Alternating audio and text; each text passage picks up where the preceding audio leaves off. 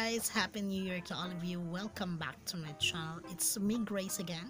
Sa Facebook page ni Miss Toni Fowler, inilahad niya ang katotohanan na siya ay single na. Naghiwalay na si Miss Toni Fowler at si Rob Moya. Narito ang kanyang Facebook page post. Pagpasok pa lang ng 2021 ay nagpost na si Miss Toni Fowler and quote, "Pasensya na kung matagal-tagal wala po akong vlog. Medyo magulo ang pasok ng 2021 ko." End quote, away bate. Larawan ng isang masayang pamilya at buong pamilya sina Miss Toni Fowler, Rob Moya at maging ang kanilang anak na si Tyronia.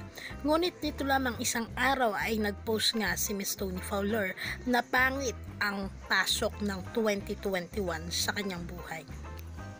Marami namang fans ni Miss Toni Fowler at Rob Moya ang nakakamiss ng kanilang mga vlogs sa Facebook at maging sa YouTube channel nila.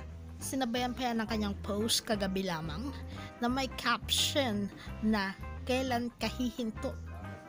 at "Fake love straight up to my face."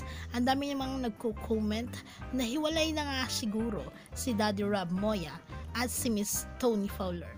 Kaninang tanghali lang ay guest si Miss Toni Fowler sa isang segment ng Itbulaga na bawat judgmental. At ngayong gabi nga ay inamin na ni Miss Toni Fowler na wala na sila ni Daddy Rob Moya. At narito ang kanyang post. End quote. "Hello, bilang bukas na libro yung buhay ko, kailangan ko kayo bigyan ng linaw lahat ng tanong nyo. Yes po, single na po ako.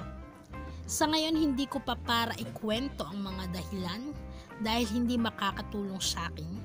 Dahil medyo madaming tao ang sabay-sabay na wala sa buhay ko ngayon. Gusto ko lang magtrabaho at mag-focus sa sarili ko, kay Tyronia at sa buong Toro Farm. Sana naiintindihan nyo.